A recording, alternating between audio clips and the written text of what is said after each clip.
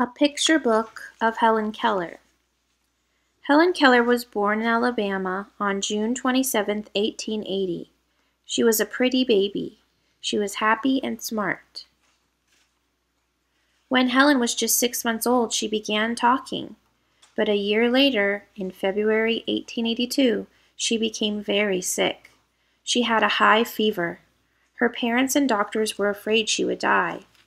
Helen's mother held her and placed wet towels on Helen's forehead to cool the fever. After a few days, the illness was gone. But Helen had changed. She turned away from bright lights. She didn't hear people when they spoke to her. The illness had left Helen Keller blind and deaf. The world for her became forever dark and quiet. Because Helen could not hear other people speak, she did not learn to talk herself. She forgot the few words she knew as a baby. Helen did things with her hands to tell people what she wanted. Helen pretended to tie her hair in a bun if she wanted her mother. She pretended to cut and butter a slice of bread if she wanted bread. Helen held on to her mother's dress as her mother walked through the house. Helen touched things to know how they felt and how they were shaped. There must have been many things Helen wanted to do, many things she wanted to say, but she couldn't. Helen was often angry. She kicked, screamed, and cried. Helen was also mischievous. Once she locked her mother in the pantry. Another time she cut off all her friends' hair. Helen's parents took her to eye doctors, but nothing could be done to help Helen see again. Then Helen's parents took her to Washington, D.C. to meet Alexander Graham Bell, the inventor of the telephone. Dr. Bell had once taught in a school for the deaf. He helped the Kellers find a teacher for Helen. The teacher they found was Anne Mansfield Sullivan. Helen met her on March 3, 1887. Helen called that day her soul's birthday. Helen was not an easy student. Once, in a fit of anger, she knocked out 2 of Anne Sullivan's teeth. First, Anne Sullivan taught Helen proper manners. Then she taught her words. Anne used a finger alphabet. She gave Helen a doll and spelled D-O-L-L in the palm of Helen's hand. She gave Helen a hat and spelled H-A-T in her hand, but Helen did not understand. One day, Anne and Helen passed a water pump. Anne took Helen's hand and put it under the water. In Helen's hand, Anne spelled W-A-T-E-R. Now Helen understood. Everything has a name. Helen wanted to learn more. That day she learned the words for mother and father.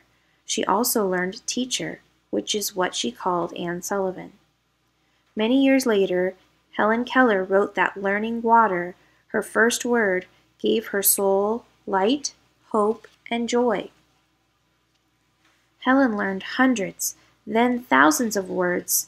Soon Anne Sullivan taught Helen to read by feeling patterns of raised dots on paper.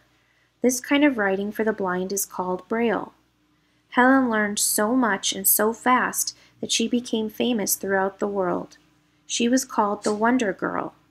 When Helen was 10, she decided she would learn to speak. But Helen couldn't hear the sounds she was making. She did learn to speak, but not clearly. Helen wrote more articles and books about her life, her teacher, and how she learned. She and Anne Sullivan lectured before large audiences before Anne Sullivan died on October 20, 1936. She had been with Helen for almost 50 years. After Anne's death, Polly Thompson, Helen's secretary since 1914, became her constant companion. Helen worked all her life to help others, especially blind people. She worked for many years for the American Foundation for the Blind. During the Second World War, Helen Keller visited injured soldiers in the hospital. Her visits meant a lot to the soldiers. Many of them had been blinded or lost their hearing in fighting. Helen Keller brought them hope. They would try to lead useful lives despite their handicaps, just like Helen Keller. Important people wanted to meet Helen Keller. She met kings, queens, and presidents. She met actors, writers, and scientists. People, universities, and governments all over the world gave Helen Keller awards.